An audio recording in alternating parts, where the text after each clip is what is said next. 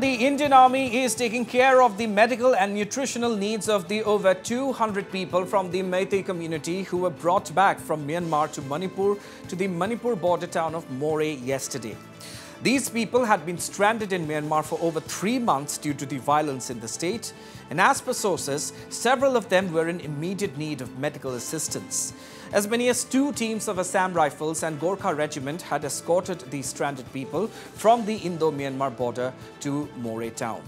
A total of 212 people, including the president of the Meitei Council Moreh and several other leaders, were escorted to a safe location under the protection of the Assam Rifles in Moreh. Assam Rifles and Gorkha Regiment personnel maintained strict vigil in the border town to avoid any untoward incident during the relocation of the displaced people.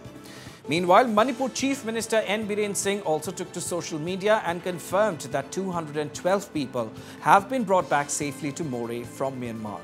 The Chief Minister thanked the army for bringing back the stranded Meiteis back to Indian soil. It may be mentioned here that during the violence in Moreh on May 3rd, many people from Moreh Ward number 4 Premnagar Basti had fled towards Myanmar's 𝗡𝗢𝗥 district and had taken shelter in the neighboring country. The Meiteis were stranded in Myanmar for over 3 months.